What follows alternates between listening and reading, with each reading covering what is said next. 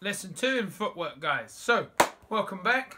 We're going to go slightly more into harder footwork now, slightly more complicated footwork. But again, it's pretty easy. I'll try and lay it out nice and slow, and then just get practicing, guys. Is the most important thing. That's all I can really recommend. The more we practice, the better we'll get. So now what we're going to do, guys, we're going to look at what we did last session, which is the bouncing forwards and backwards, side to side, depending on which direction we want to be taking, okay? And also with just our gentle bounce, we can circle round, okay? We can do all of this in a nice small space. So what we're going to do now, guys, we're going to look at the pivot, okay? So we've got our shuffle forwards, so quite a nice option we can do. We can shuffle forwards here, we can shuffle backwards. Now for a pivot, what we're going to do, guys, we're going to turn our lead foot. As we turn that lead foot, we're at 90 degrees, or 40, we're going to bring that back leg through, okay? So again, let me just show you, we're going to pivot here on this foot, so then my foot is going off in this direction where my body is still facing forwards, my back leg steps through. Now, it does work on the other side, but it's harder to do so, yeah? So if I'm in southpaw, it'll be the same. I'd pivot on the front foot, step through on the back foot. We generally use this more than we do the opposite pivot. So to do the opposite pivot, easier to step, pivot, and then bring that foot round. Slightly harder, slightly more complicated to do, and there's better options for that, okay? So again, we're moving around here, we're bouncing on the spot, we can come forwards, pivot, and step through. Now we're facing this way, we can move forwards, pivot, and step through. Same thing again here, we can come forwards, pivot, and step through, guys. Always looking nice, keeping that posture good, looking with those eyes as much as we can. Now we can do it the other way as well, so we can move backwards, pivot, and come through. So if someone's throwing an attack towards us, we're moving away from the attack, they throw a second, we can pivot and get ourselves out off the line.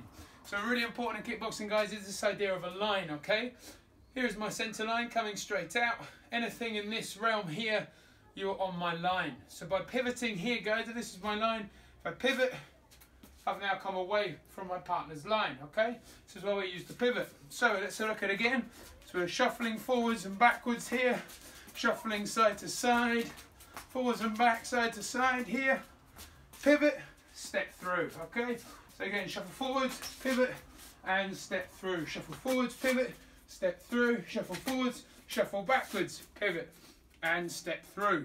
Again, we can do this, guys, in a metre square probably, maybe slightly more, maybe slightly less even. So, back to it again. Just make sure here, guys, ball of the foot, turn, step through. As ideally, as you pivot, you step through to get that nice and tight, guys, okay? That's our pivot.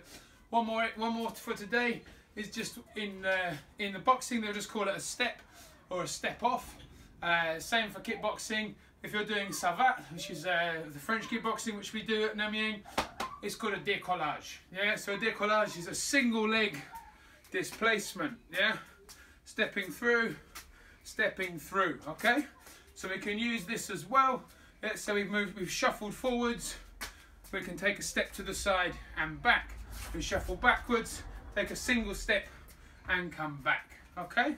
So again, one more time, nice and easy. We can shuffle forwards, pivot, shuffle through, shuffle forwards, single step and come back, single step and come back.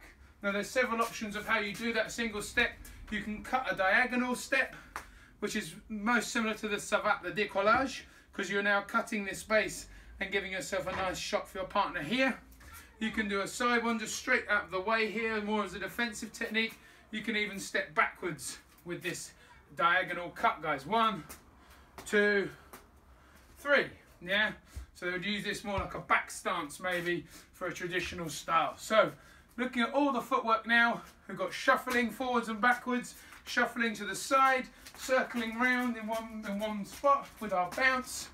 We've now also got our pivot, so we turn, step through, pivot, turn, step through, pivot, turn, step through, like so. And the last one now, we've got our single leg displacement, or our single leg step, guys, okay? So it's a step, so let's say, for example, I'm gonna use it, I can throw my jab, I can step off the line, boom, there's my uppercut. Or I can step off the line here, there's my cross, okay? Works the same the other side. I can throw a jab, step here, for a body shot here, come back, jab, step in, throw the hook from the head. Okay?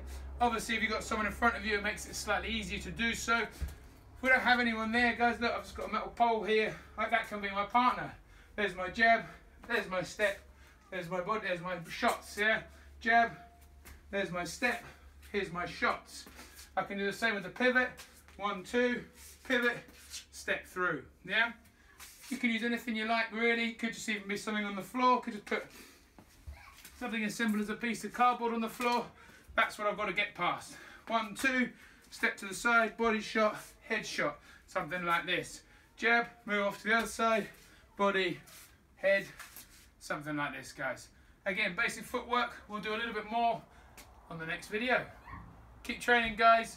Keep safe. Miss you all.